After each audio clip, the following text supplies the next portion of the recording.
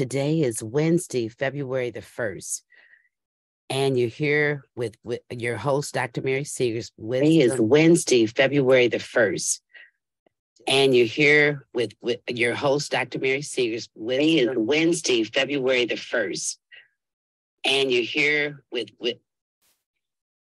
sorry about the technical difficulties here. I just wanted to share with you that today is Wednesday, February the 1st already. So the first 31 days of this year, 2023, is gone, never to return. And so we just want to say, welcome, February. We're here with new goals, new ideals, new thoughts. And so, but before we talk about what's happening in February, you know the drill. Grab your coffee cup. Thanks to my husband for this freshly brewed coffee every morning. And grab your tea, water, and orange juice and join in on the conversation. I tell you, 2023 came in here. I'm in the East Coast, and so we've had a lot of cold weather. We had a lot of beautiful snow. And so when I think about Florida, as my coffee cup says, I'm thinking about I should be there right about now, right? But let's talk about February. As you've seen from last month, we were talking about the vision board and what do you want to do for 2023. And perhaps you had on that vision board, you want to buy a new home. Your dream home is yet to be waiting for you.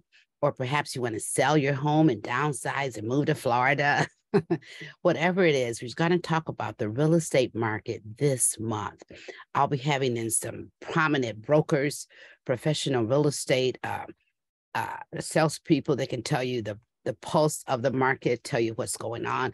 And then the very last Wednesday of this month, we're going to talk with the professional mortgage people and the title companies. So you can find out your whole package. What do you need to do to either sell your home and relocate or either buy a new home, and what is the price of the homes and things like that. But before we get into that, I wanted to share my screen with you because February also let us know that it's Black History Month. And it's more than a month, it's a lifetime. Black history is everyone's history, right? And so I want you to encourage your children and your grandchildren. Let them know about our ancestors, the great things that we've done for this great nation, for one another, the inventions that we've done. I can remember when my grandchildren were younger, they had an assignment for the month of February, and we would always discover someone new, not the normal ones like Martin Luther King and all that. But we would have did some history digging. And I remember my granddaughter, when she was young, she did an event about Obama, when he first started and all the way up to presidency. And I still have that scrapbook. It's a very beautiful book that she made. She got an A in the project in school, but plus she's also informed us about it at home. And then my grandson, he's always been very athletic. He loves basketball, so he knew a lot about all of the great basketball heroes, Michael Jordan and just Magic Johnson and all of that. And so we need to know that they can aspire to do great things, and we can also inspire to do great things. So let's remember our Black History Month. Read a new person you haven't read about, share with your children, share with your grandchildren, and even for us as adults. Sometimes we think, oh, I've learned everything I can learn, but there's always new learnings that we can take in as well and grow as a person. And then, of course, we know February the 14th is the love month. So many people will get married in February. So many people were engaged or got proposed to on Valentine's Day. But I think this way, don't just let February, Valentine's Day, be a day that you show love to your loved ones. My husband and I are constantly telling one another we love one another, not only saying it, but we show it to one another. Takes me out to surprise lunches. I take him out to surprise dinners. We just do things to show each other love. And so can I encourage you, if you have loved ones, don't wait until you buy Valentine's card to say, I love you, thinking of you, but make sure that you share that love, express that love, because tomorrow's not promised. From the beginning of this year, we've had a lot of instances in our family running to the hospital and praying for loved ones because it happened just so quick. And so you want to share with one another, your loved ones, your daughters, your sons and your granddaughters, your grandsons. Tell them that you love them. And more than that, just don't tell them, show them.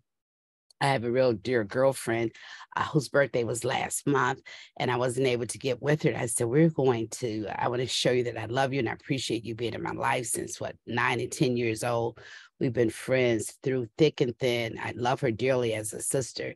And I spoke with her a couple of days and I said, I have a new restaurant I want to take you to. We're going to just have girl time. We're just going to have fellowship time. We're going to have time to spend lunch with her and to share and catch up on what she's doing in her life. And she want to catch up what I'm doing. And that's just showing love.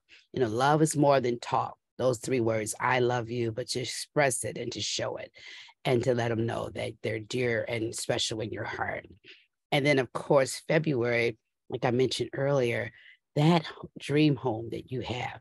And so many times, you know, you see things on the internet and there's a lot of trickery on the internet. There's a lot of scams that goes on in the internet. It's always been like that. It always will be. But I wanted to connect with some professional people that can help you get your dream home without a lot of hassle. I am also a realtor as well, a professional realtor. And my business so that I get referrals. I mean, my business from referrals because I've treated my former clients in excellence. And they said, you need a realtor, call my realtor. And so I know that I'm adding value to people. I'm giving them the facts about house hunting and all of that whole 9 yards.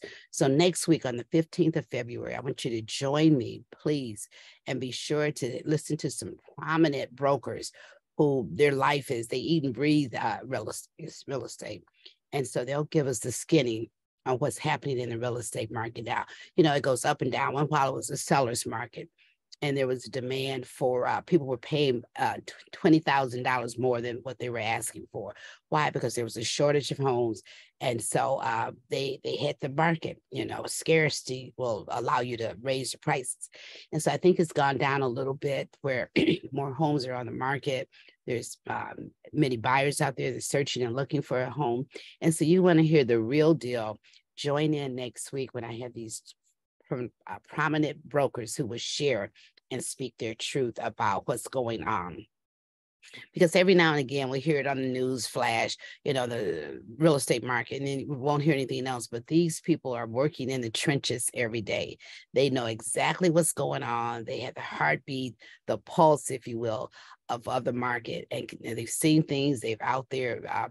So maybe you want to just what about leasing a loft or leasing an apartment, leasing a townhome or a condo? You'll get all that information on the 8th of February. On the 15th, you'll talk to the professional realtors. I have women and men from all over that would just share their knowledge and their wisdom to really give you the real skinny, if you will, on what's happening out in the real estate market. And so I want you to join in, bring your friends as your colleagues and your spouse or people who may be interested in the real estate. Maybe some people want to go into the real estate profession. That's another thing that we'll talk about the month of February. And then, of course, the mortgage. What about the rates? Are the mortgage rates going up? Is the interest rates going up? Will I be able to have a payment where I can include my insurance, my taxes, all in one? I have to have an escrow. All of that will be explained to all of the audience because I am a stickler about this. We need wisdom for everyday living. And so we live and breathe here. So we need to have experts that will come in and give us some wisdom nuggets. That's what you can look for in February, because you're going to get the experts and the professionals who will tell you the real deal, what's going on in the real estate market. And so with that, I don't have much to say other than that. I'm just wanting to come out and just share with you about February. I'm so excited about that. In fact, today is February 1st. Wednesday, the first Wednesday of the month. And because I retired from General Motors, we have a luncheon for all the retirees. So I said, I'm going to come on quickly and share the good news about what they can look for in February. I want you to tune in. You know, be sure to tune in. You can subscribe to Wisdom Wednesday podcast on all of the podcast platforms. I'm on Google, Apple, Anchor, Spotify. all of the platforms, so you can hear it audibly as well as listen to it on the Facebook Live, where we have the video of the podcast. So until next week, 1 week from today, you'll hear about the brokers and how we can get your dream home, or if you want to sell that home and downsize, which is a very common thing now for a lot of the baby boomers. We had the beautiful colonial, now we want something one floor, a ranch. And so they'll give you the skinny about what's going on as far as homes availability and what's out there.